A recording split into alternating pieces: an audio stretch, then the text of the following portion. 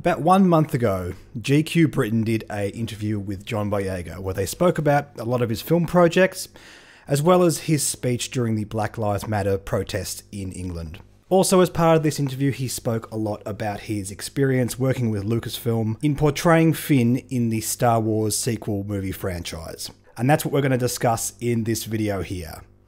Greetings all, this is Hairy Nick, and this is probably going to be the hardest video I've ever had to make.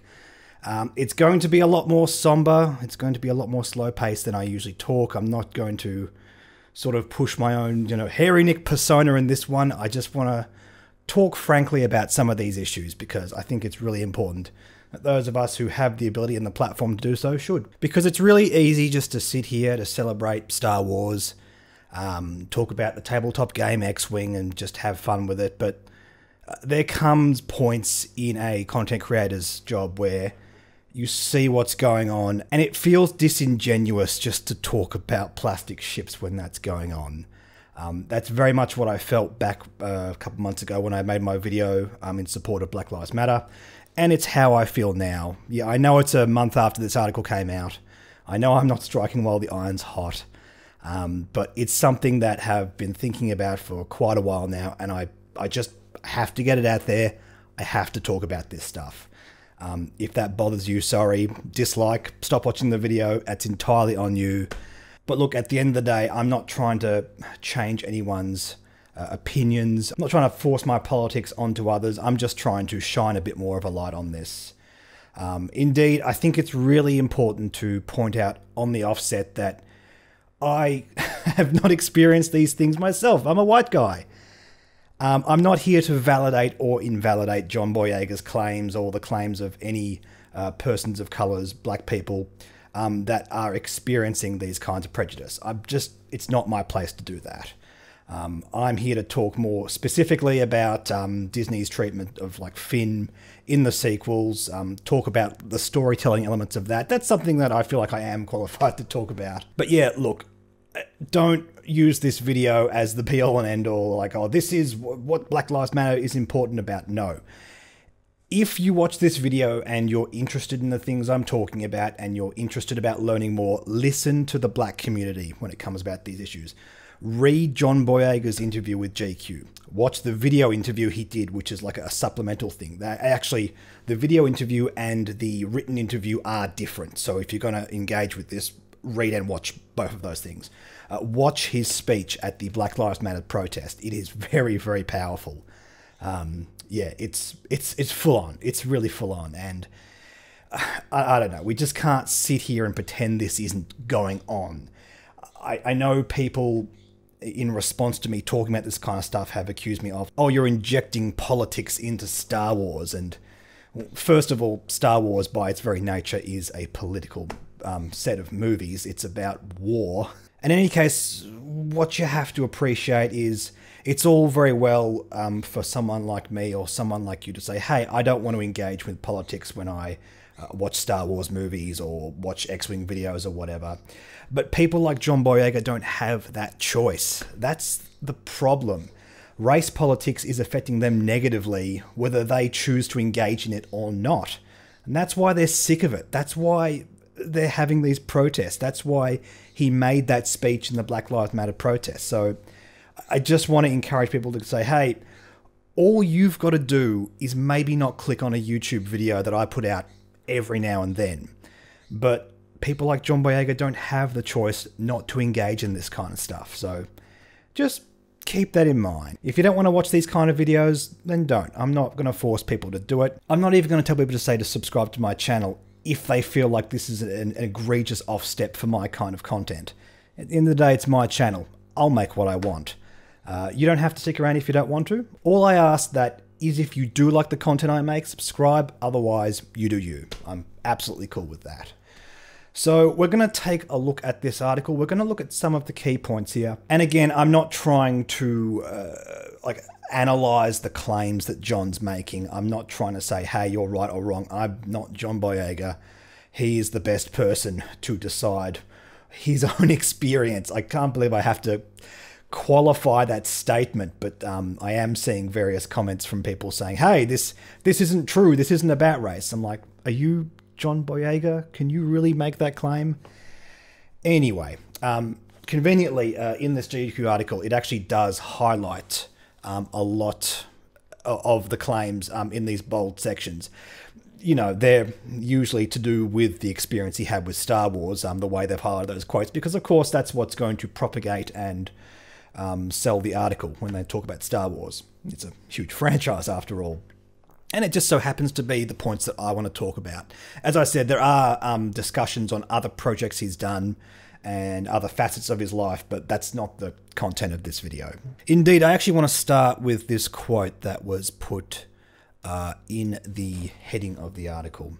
The only cast member whose experience of Star Wars was based on their race. And this is just going to be the one point where I say, hey, I understand you're hurting, man, but let's not forget what Kelly Marie Tran went through after The Last Jedi. That was a result of her being seen as a token minority include. The fact that she was a female Asian character within the Star Wars universe, that sort of grinded a lot of people's gears because, you know, imagine that, a female Asian character in a movie with aliens and laser swords and stuff like that. Just the gall of it. But when I say that, I'm not trying to discredit John Boyega's claim here. I mean, obviously, the fact that one other person, at the very least, also had a negative experience because of race politics during the production of the Star Wars sequel trilogy doesn't discredit his claim whatsoever. And also, in defense of John here, it's very easy when you are the subject of prejudice to feel like you are alone in that suffering. So I don't think what he's saying is necessarily wrong here. And the article actually does go on to talk more specifically about his experience, and that is very much what John Boyega went through. So obviously, in context, this statement makes a lot more sense when you read the whole article. But I do just want to call that out. In any case, the fact that any person should have a negative experience during the filming of a movie because of their race is frankly absurd. Needless to say, white people don't experience that. It's just crazy. But the article actually goes on, and it's more towards the bottom here. I'll bring it up on the screen. Yep, here it is near the bottom of the article. Nobody else in the cast had people saying they were going to boycott the movie because they were in it. Nobody else had an uproar of death threats sent to their Instagram DMs and social media saying, black this and black that, and you shouldn't be a stormtrooper. Nobody else had that experience, but yet people are surprised that I'm this way. It's frustrating. And I think it raises a very good point. You can see when John's doing that Black Lives Matter speech, you can see that really raw emotion that he's been sort of keeping because he wasn't able to talk openly about this while he was working for Disney. I look at that and I compare that to the comments of people saying, oh, this is just being blown out of proportion and whatever. I'm like, guys, just listen to the guy. Just listen to him. He can't accurately force you to see the way he's saying, but he's trying his damn best here. I mean, getting death threats because you are a certain race and you're in somebody's pet film franchise. I want to remind people that Star Wars is really, really cool. Really cool. It's not special, though. It's another film franchise. I personally love a lot of different film franchises, Star Wars being one of my favourites, admittedly, but the way we sort of hold Star Wars on this pedestal, and you can see it based on the reaction of like things like The Last Jedi and The Rise of Skywalker and how people are, you know, tried to petition Disney to remove like The Last Jedi from the film canon and all that kind of stuff. People have arrived at this point where what happens or what doesn't happen in the Star Wars universe is one of the most important things in their lives. And at the end of the day, it's just storytelling. But storytelling is a lot of things to a lot of different people. If you're getting to the stage where simply somebody who represents a minority being in a film like Star Wars bothers you, well, I think you just need to stop and evaluate why you are engaging in that franchise in the first place. I think it does get to the stage where things can be a bit unhealthy at that point. In any case, yeah, obviously sending people death threats for just about any reason is morally reprehensible, so I shouldn't have to highlight that point, but here we are. Okay, here's the next quote I want to talk about. What I say to Disney is do not market a black character as important and then push them aside. This is a very interesting point, and this talks a lot about how Finn was treated and his arc over the 3 films, and it's something that I really want to highlight here. So this harkens back to one of the problems with the advertisement during the lead up to The Force Awakens, Disney's first Star Wars movie when they bought the franchise off of George Lucas. We had this situation where we were shown trailers about The Force Awakens and about Finn and Rey and where their character arcs were seemingly going to go, and they did this thing that they do with all their Star Wars movies where they sort of they make you think something's going to go in one direction and they take it in another direction for the sake of dramatic effect, and usually works quite well. One of the problems, one of the big problems, was they didn't show Rey's potential, or they didn't show accurately where Rey was going to head. In that she was force sensitive, wields a lightsaber and is actually quite a competent lightsaber fighter. All that kind of stuff to do with The Force Awakens. They actually showed Finn's character as the one wielding the lightsaber, and he was going to be the Luke Skywalker of this franchise, or at least that's sort of like the red herring they sent you on. And, of course, when that wasn't the case, people sort of viewed that as a negative thing towards Finn. I actually think, from my personal take on that, a character who is not naturally force sensitive, taking up the lightsaber and taking on Kylo Ren was actually a really powerful moment for Finn. It was actually a really good direction to take that character in. It was very unique as well. For a movie that was very derivative of another Star Wars movie, I actually quite liked that moment. It was very, very powerful. And I've actually read a lot of comments from people in the lead up to making this video saying, hey, making Finn not force sensitive was a bad move for his character. I think characters don't have to be force sensitive to be viewed as powerful or relevant in Star Wars. In fact, I think the fact that, as I said, he's not force sensitive but still chose to take up the lightsaber and do what he did as being a very powerful moment. And of course, you've got characters like Padme or Han Solo or Chewie, or all these characters that aren't force sensitive that are very, very important to the franchise. So I don't believe that Finn not being force sensitive is an insult to him or his character. But it's sort of where it went after that point. The article talks a lot about The Last Jedi and the creative choices that they took Finn on there. And I agree, this is sort of where the character sort of starts to fall apart a bit. My biggest criticism of Finn in The Last Jedi was he largely goes on the same character arc that he went through in The Force Awakens. In The Force Awakens, he starts off as a deserting stormtrooper. He is very fearful of the First Order. You might cynically suggest he's quite cowardly, although I think Finn would argue he's being a realist at that point.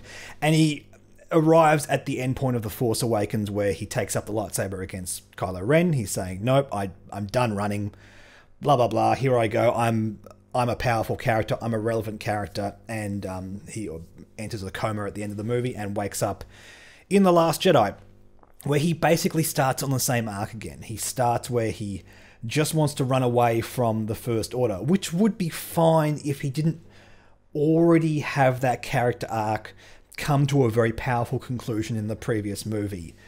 And to his credit, he arrives at the same point again where he takes on and ultimately, spoiler alert for The Last Jedi or The Rise of Skywalker before I continue. Right, they're all gone? Cool. He arrives at a point where he kills Captain Phasma. Very, very powerful moment. Not a very strong character moment for Captain Phasma, but an alright moment for Finn. But it's the clumsiness of him going through that arc again. There's also another moment in The Last Jedi that kind of bothers me with Finn's character. Finn and Rose go on this sub-quest together, where they have to go to the Canto Bight and ultimately Snoke's Star Destroyer. Is it a Star Destroyer? I don't know. Through that story, Finn learns a lot from Rose. Rose becomes, in some ways, kind of a mentor character for Finn. But unfortunately, I don't think this was done with enough nuance that really served Finn's character. Rose, in one scene, shows Finn, like, oh, look, the glitz and glamour of Canto Bight looks amazing, but hey, focus on this thing. Hey, look, there's slave children down there. You know, this is all wonderful when you look at it on the surface, but, you know, you've got to appreciate what's going on. These people are suffering. And I felt like when I originally saw that, it was a moment of ignorance for Finn's character, which I just don't think really gelled well. I feel like those two characters should have been aware of that together and gone through that realization together. The fact that one was sort of explaining to the other one, like, hey, this is the reality that's going on.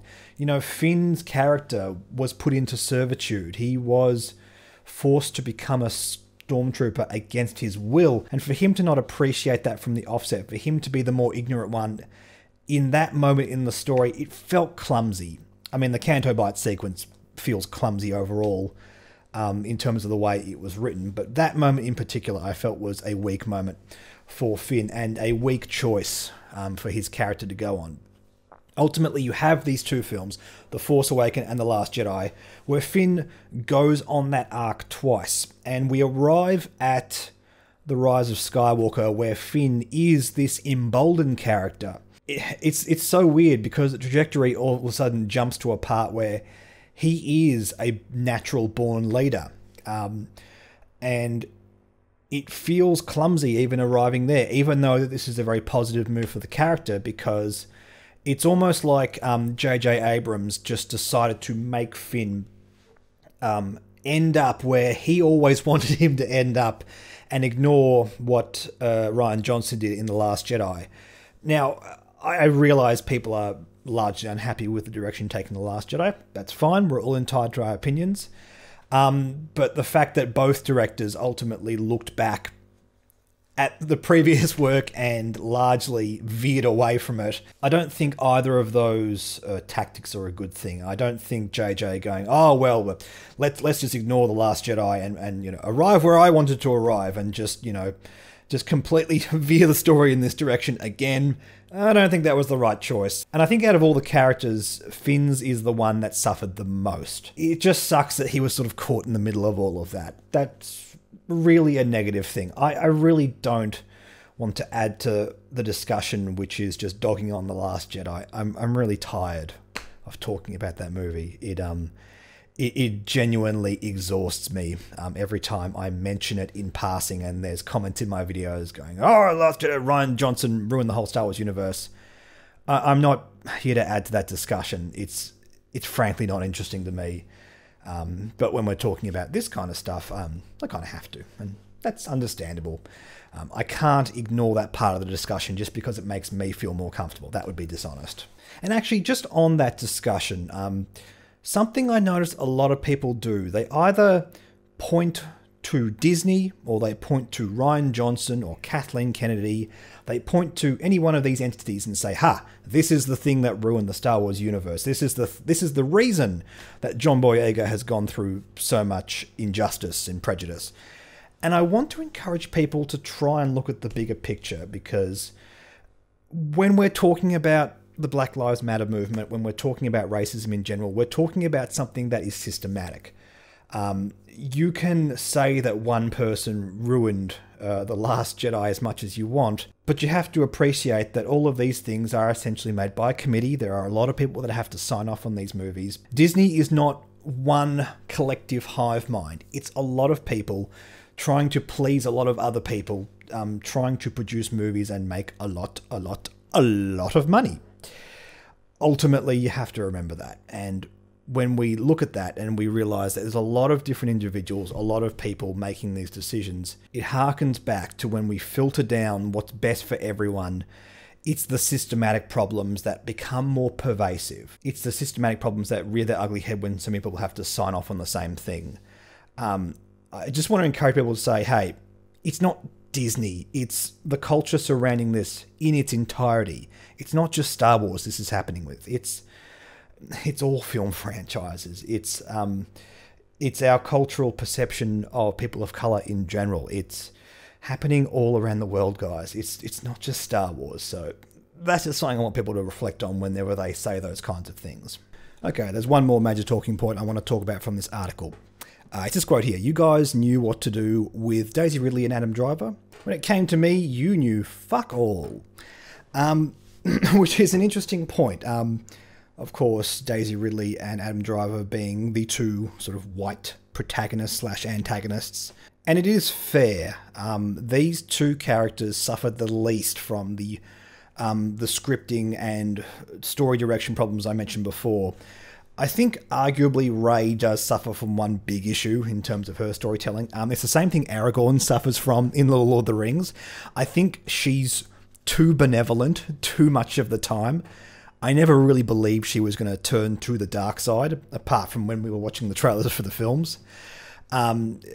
She was always that voice of reason, that voice of good, and there wasn't, in my mind, a lot of conflict within the character. That's the only real criticism I have for her. But in the case of Kylo Ren with Adam Driver's character, a very well nuanced character, I really enjoyed Kylo. He is absolutely one of my favourite characters in the sequel trilogy.